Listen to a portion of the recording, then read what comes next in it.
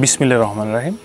আমি অ্যাডভোকেট আমির হামজা লিমন। আমি নিয়মিত আইন প্র্যাকটিস করি। আমি সকলের সুস্বাস্থ্য কামনা করে এবং সকলকে শুভেচ্ছা জানিয়ে আজকের এই পর্বটি শুরু করলাম।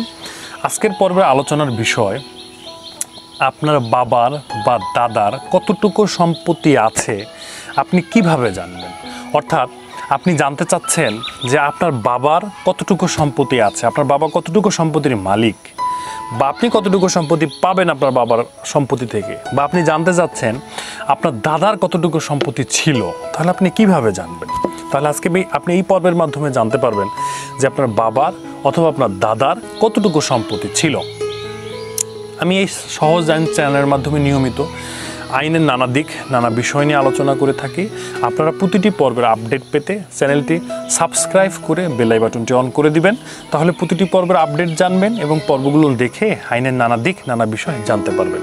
আমি এই সহজ আইন চ্যানেলের মাধ্যমে আইনের নানা দিক নানা বিষয় নিয়ে আলোচনা করে থাকি, বিশেষ করে সমসাময়িক যে বিষয়গুলো, বিশেষ করে মানুষের সচরাচর যেটি প্রয়োজন এবং যে আইনের টুকিটাকি দিকগুলো মানুষের জানার প্রয়োজন, এই টুকিটাকি দিকগুলো মানুষকে জানার জন্য আইনজীবীর কাছে যেতে হয়, আবার বিজ্ঞ লোকের কাছে যেতে হয়। আপনাকে যেতে হবে না, আপনি এই পর্বগুলো চ্যানেলটি সাবস্ক্রাইব করে রাখবেন এবং আমার নিয়মিত পর্বগুলো দেখবেন। দেখলে আপনি নিজে আইনের নানা দিক নানা বিষয় টুকিটাকি যে বিষয়গুলো রয়েছে সেগুলো আপনি জানতে পারবেন। তাহলে আজকে আমাদের এই পর্বে আলোচনার বিষয় হচ্ছে আপনার বাবার বা দাদার কতটুকু সম্পত্তি ছিল আপনি কিভাবে বের করবেন, কিভাবে জানবেন। আপনার বাবার বা দাদার কতটুকু সম্পত্তি ছিল এর বের করার প্রথম সহজ পদ্ধতি হচ্ছে, আপনি যদি আপনার দাদার বা বাবার যে সম্পত্তিগুলো ছিল সেই সম্পত্তির দাগ নম্বর, খতিয়ান নম্বর জানেন, তাহলে সংশ্লিষ্ট ভূমি অফিসে গিয়ে আপনি এই দাগ নম্বর বা খতিয়ান নাম্বার দিয়ে যদি তল্লাশি দেন, কিভাবে তল্লাশি দেবেন আপনি ভূমি অফিসে গেলেই বুঝতে পারবেন। সেখানে কর্মকর্তা কর্মচারী আছে, অথবা আপনি নিজেই সেখানে কিছু স্পিড মানি খরচ করে আপনি তল্লাশি দিয়ে আপনার দাদার বা বাবার নামে কতটুকু সম্পত্তি ছিল আপনি সেটি বের করতে পারবেন। আমি ধরে নিচ্ছি আপনি দাগ নাম্বার, খতিয়ান নম্বর, নামজারি, কেস নাম্বার কিছুই আপনি জানেন না, দলিল নাম্বার কিছুই জানেন না, তাহলে কি আপনি সম্পত্তি বের করতে পারবেন না?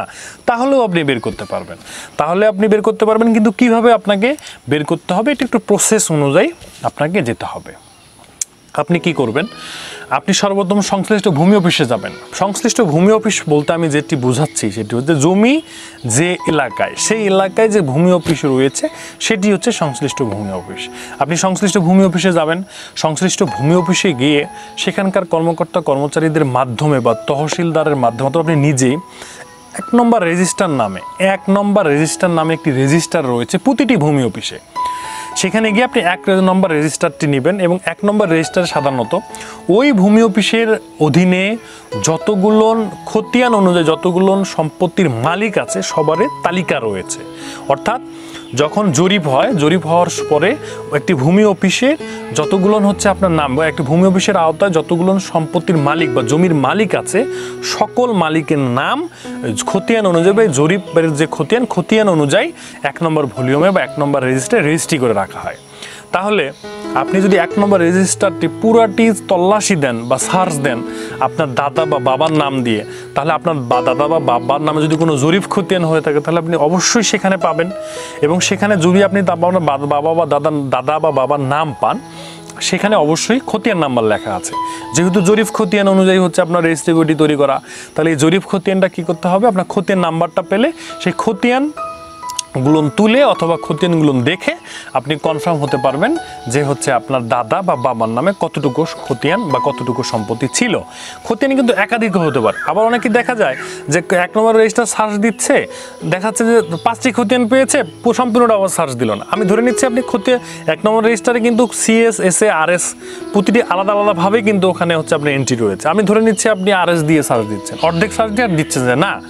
আপনি যদি সার্চ দেওয়া শুরু করেন অবশ্যই সম্পূর্ণ রেজিস্টারই সার্চ দিবেন, কারণ খতিয়ান বেশ কয়েকটা হতে পারে, একটা হতে পারে, একাধিকও হতে পারে, 10, 15, 20টাও হতে পারে। এবং একটা খতিয়ান 1%, 10%, 1 একর, 10 একর সম্পত্তিও কিন্তু থাকতে পারে। তাহলে আপনি যদি খতিয়ান নাম্বার পান, 10টা খতিয়ান পেলেও সেই খতিয়ানগুলো বের করে আপনার দাদা বা বাবার কতটুকু সম্পত্তি ছিল সেটি কিন্তু আপনি কনফার্ম হতে পারবেন।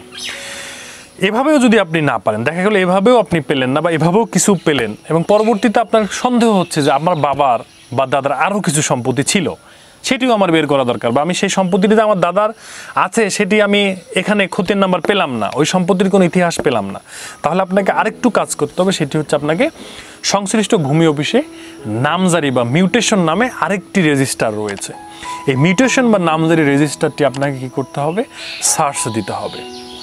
এই মিউটেশন বা নামজারির রেজিস্টার অবশ্যই যদি আপনার দাদা বা বাবার নামে কোনো সম্পত্তি ক্রয় করে থাকা, মানে বাবা বা দাদা কোনো সম্পত্তি ক্রয় করে থাকে, অবশ্যই এই মিউটেশন রেজিস্টারে থাকবে।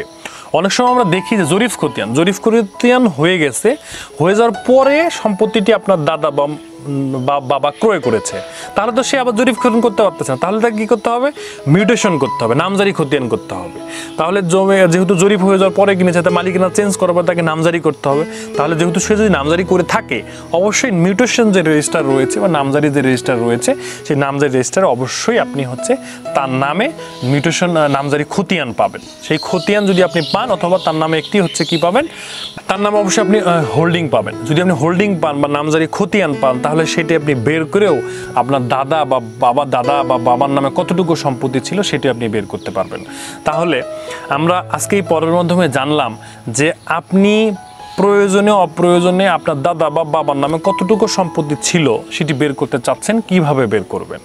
তাহলে আপনাকে বের করতে হবে, আপনি যদি দাগ নাম্বার খতিয়ান নাম্বার জানেন তাহলে খুব সহজ হয়ে আপনি ভূমি অফিসে গিয়ে বের করতে পারতেছেন। আর দাগ নম্বর, খতিয়ান নম্বর, দলিল নাম্বার আপনি কিছুই যদি না জানেন, তাহলে আপনি কি করবেন, আমি যে প্রসেস বলেছি, আপনি সংশ্লিষ্ট ভূমি অফিসে গিয়ে 1 নম্বর রেজিস্টার, এবং 1 নম্বর রেজিস্টারে হচ্ছে আপনার যে খতিয়ান অনুযায়ী যে মালিকদের নাম, তাদের নাম তল্লাশি করে, এবং প্রয়োজনে হচ্ছে নামজারি যে হচ্ছে আপনার ভলিউম রয়েছে, নামজারি যে রেজিস্টার রয়েছে, মিউটেশন রেজিস্টার, সেই মিউটেশন রেজিস্টার তল্লাশি দিয়ে আপনি নিশ্চিত হতে পারবেন যে আপনার বাবার নামে বা দাদার নামে কতটুকু সম্পত্তি ছিল। এবং এভাবে কিন্তু দলিল পর্যন্ত বের করা যায়। আপনি যদি এভাবে সার্চ দিয়ে আপনি দলিল বের করতে চান, আপনি দলিল হারিয়ে গেছে, দলিল খোয়া গিয়েছে, পোড়া গিয়েছে, এবং দলিল অন্য ভাইয়ের কাছে, সে ভাই আপনাকে দিচ্ছে না, এই সমস্যাটা কিন্তু আমরা প্রায় দেখি। এখানে একটু কথা আমি বলে রাখছি, এই সমস্যাটা বর্তমান প্রেক্ষাপটে প্রায় হয় বা প্রায় আমরা দেখি, যে দেখা যাচ্ছে যে এরকম যে বাবা মারা গিয়েছে, 4 ভাই বা 5 ভাই আছে, বড় ভাইয়ের কাছে কি আছে, সকল কাগজপত্র আছে, বড় ভাই এই কাগজপত্রগুলো অন্য ভাইদের দিচ্ছে না, বা অন্য ভাই চাইলেও বড় ভাই তার কাগজপত্রগুলো দিচ্ছে না, আবার বড় ভাই দেখতে সম্পত্তিও বেশি ভোগ দখল করে খাচ্ছে, ছোট ভাইদের কথা কোনো কর্ণপাতেই নিয়ে আসতেছে না। এরকম সমস্যা কিন্তু বর্তমান প্রেক্ষাপটে প্রায় আমরা দেখি।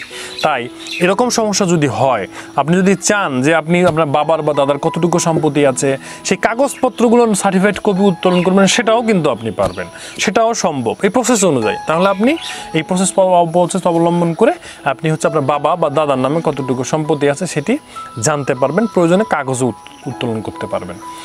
তো আপনারা ভালো থাকবেন। আমি আজকের পর্বটি এখানে শেষ করলাম। পর্বটি আপনাদের কাছে কেমন লেগেছে অবশ্যই আমাকে কমেন্ট করে জানাবেন, এবং আপনাদের যদি আইনগত মতামতের প্রয়োজন হয় আপনারা অবশ্যই আমাকে কমেন্ট করতে পারেন, এবং স্ক্রিনে দেওয়া যে নাম্বার আছে সেই নাম্বারেও আপনারা আমার সঙ্গে যোগাযোগ করতে পারেন। আমি অবশ্যই আপনাদের বিনামূল্যে আইনগত পরামর্শ দেওয়ার চেষ্টা করব। আপনারা ভালো থাকবেন, আইন জানবেন, আইন মানবেন, ঝামেলামুক্ত জীবনযাপন করবেন।